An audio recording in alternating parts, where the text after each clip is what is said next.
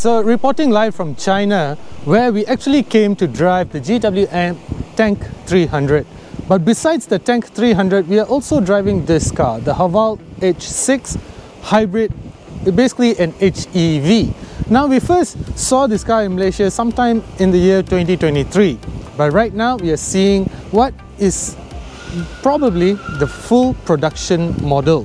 Now let me just take you for a quick walk around. I can't really drive this car because foreigners are not allowed to drive in China, and our Malaysian licenses are not recognized here, and neither our international driving license. So what I can do is take it for a quick acceleration. You can see that guy just accelerating the hell out of the car for a sort of drag race of sorts, just to have a feel for how hard the car accelerates.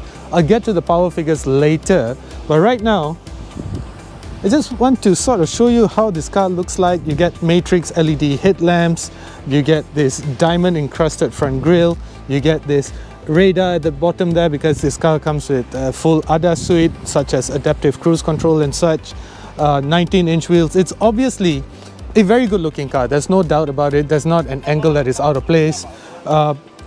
So more cameras here since it has a 360-degree camera, the works, right? And then if you come to the back over here, I really like, I don't think it's on right now, but I really like how good it looks, this LED light strip. I think GWM has really refined its lighting technology, and all in all, it's a good looking car, there's no doubt about it. And it's supposed to be launched in Malaysia sometime towards the end of 2024. Now though, I want to go explore the interior and show you how it looks like, and hopefully take it for a short drive if there's time. Let's do this. Loyalty programs are great, but don't you just hate it when you lose the card or you forget to bring it and then you end up losing out on all those points? Well, BH Petrol has an ingenious solution to it. Rather than coming up with a card, they have launched the BH Petrol e-card application, and it's available in both Android as well as for iPhones. What this does is you basically pour as you normally would, pick up the receipt and simply scan it. You get 1 point for every litre that you spend, and it has a lot of exciting products that you can actually trade your points in for. Right now, with BH Petrol's e-card loyalty program, I don't have to worry about losing my card or even losing out on my loyalty points, making BH Petrol's e-card loyalty program the right choice. H6 HEV, well, it's a very nice interior, there's no doubt about it. The seats look good, they're big and comfortable. I think they're heated and ventilated. I'll find out shortly, I'll confirm that shortly. There's just way too much gold for me. For my personal preference, there's just too much of gold. It looks like, you know, West Coast Customs worked on this interior. I do like the design of the speaker grills. Everything feels nice. The glass is nice and thick, so refinement should be impressive. And you get massive digital screens, 12 point something inches here, 10 point something inches there, typical of modern cars, right? And I think the seats are ventilated. I feel cold air being blown onto my back, and so yeah, they are ventilated. There you go. No, this is air conditioning.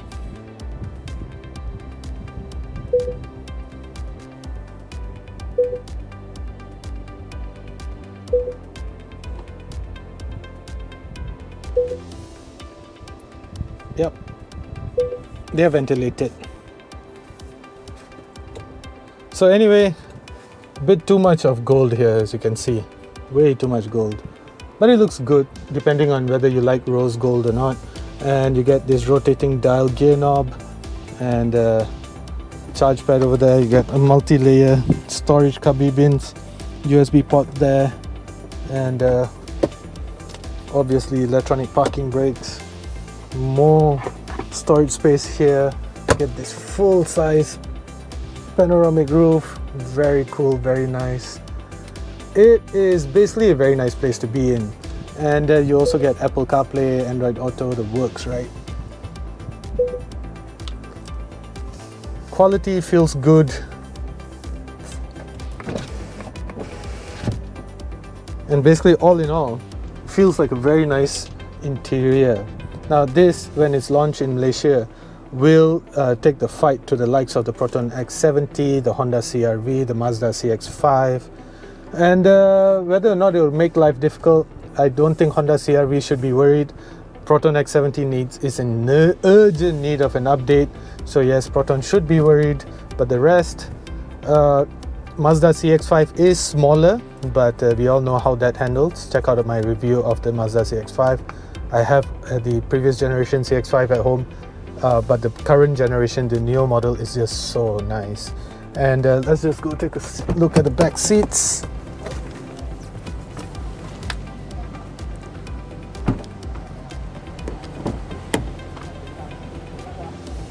Nice and big, spacious, ISOFIX mounts. Now, I like this type of ISOFIX mounts. They don't have any covers on them, so it's very easy to just plonk your seat in. And let's take a seat. You get Bose switches.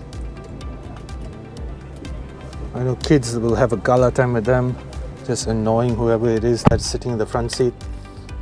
And you get your USB ports over here, Type A USB ports, ventilation, air conditioning vents. It's basically a nice place to be. There's no doubt about it. Even the design of the interior is super nice. And spacious as well. I think the Proton X70 is probably slightly more spacious. The new Honda CR-V is definitely more spacious, but I just got no complaints as far as spaciousness goes. It's still a very comfortable place to be. Let's see what's over here. Is probably just cup holders. Yep, just cup holders. No dramas. Quality is nice. I mean, besides the rose gold, quality is nice. Let's go see the boot. I really like this LED light strip. I really like it. Looks good.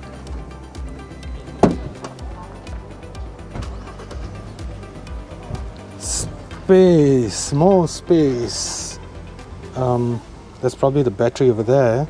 You get a pump, a air pump for the tire, so there's no spare tires. And the seats fold flat. At least you get a tonneau cover. This is very important, at least for me. And more cubby holes here. So space, a lot of space, which in my books is very important. Now let's go see if I can score a drive. Alright guys, so I managed to score some wheel time with the H6 HEV. So just a little bit about the powertrain of the car. It's obviously a hybrid powertrain. At the center of it all is a 1.5 litre turbocharged engine that by itself makes 150 PS and 230 Newton meters of torque. But it has a backup electric motor that contributes a further 177 PS and 300 Newton meters of torque for a combined system output of 243 PS and 530 Newton meters of torque. So power is obviously there, and all that power is actually transferred to the front wheels. But what is interesting about this powertrain is that it actually has a 2-speed dedicated hybrid transmission.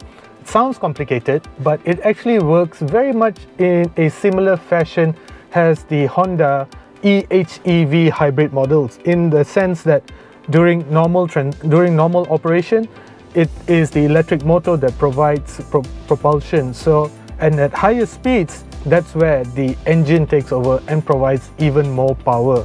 So how does it decide? Well, the system is intelligent enough to actually decide whether it is the hybrid motor or the engine that should provide power.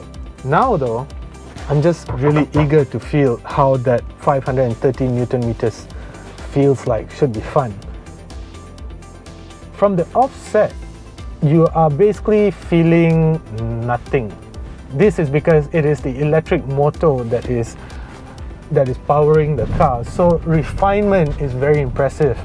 We are going over some cobblestones over here, Of course, this, as I've explained, we are in China, so you really can't take it to the normal roads. We have to drive these cars on dedicated roads or private roads and such.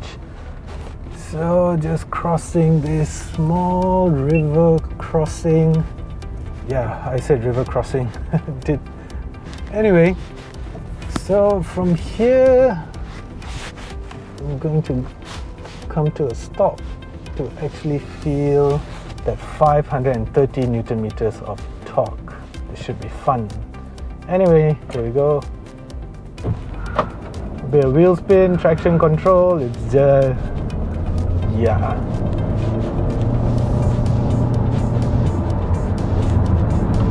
It's very similar to a Honda powertrain. It's very refined as well. It's a very gentle push in the back, and power delivery is of course instantaneous. The thing about hybrid powertrains is that there is no lag. No lag in the sense that hybrid internal combustion engines, there's always maybe about half a second or 1 second of lag depending on whether it's a naturally aspirated engine or a turbocharged engine. So anyway, power and refinement is obviously there, but this car is not designed to actually entertain you with bursts of power. It's designed for efficiency, and it's created for fuel efficiency. So let me just park this car somewhere and I can tell you more about it, especially fuel consumption. So on regular roads right now, I think the suspension is doing an excellent job at just isolating the cabin from the harshness of everything underneath. You can imagine living with this thing. I mean, spaciousness is there, quality is decent. I got no complaints actually. Of course, there's gossips, there's rumors about this car actually being having been earmarked for local assembly in Malacca. I'm going to ask the guys at GWM later and tell you more about it shortly.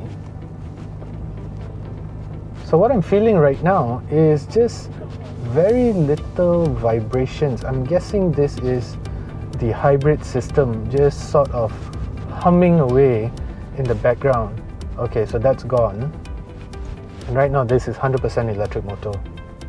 It's very quiet, it's refined, and it's very impressive. I do see something for a heads-up display, but it's probably not turned on or not specified in this car. But yes, it does have a slot there for heads-up display. Anyway, power delivery, amazing, and I think these seats are ventilated as well. I've got no complaints about the car. I'm just not sure about this rose gold. There's just a bit too much of gold in here for me. So anyway guys, my first impression of the GWM Haval H6 HEV, soon to be in the Malaysian market, and very nice. The design, love it or hate it, I quite like it. I know some people really don't like the diamond grille. I don't mind it, it looks really good, and I think it has come to define Chinese cars. I know Cherry loves these type of grills as well, so no complaints as far as the design goes. In fact, besides the fact that there's too much of rose gold, I really don't have complaints about the car. I wish I could drive it on regular roads, but unfortunately not here in China. So it should be in Malaysia sometime in 2024, and unless Proton urgently updates the X70, which I know they're working on already, but it's a facelift, right? So just check it out. It looks good. The car undoubtedly looks really good, even from this angle. So you got to give them credit how far GWM has come in terms of creating some very impressive cars. So anyway, the future looks very impressive for GWM in Malaysia. I'm glad that they're coming out of the shadows of the Aura Good Cat, and because that's what people associate GWM with in Malaysia. Of course, there's the GWM Canon as well, but you don't see a lot of that on our roads, so you don't hear anything. This is the electric motor working. You really don't hear anything. So as soon as it starts to pick up speed, that's where the electric motor will kick in. The engine will kick in and just provide more power. Anyway, all in all, we have Haval H6 HEV, a very impressive car. This color looks great as well, and as I was saying, should be in Malaysia sometime in 2024. As usual, do consider subscribing. Thank you for watching.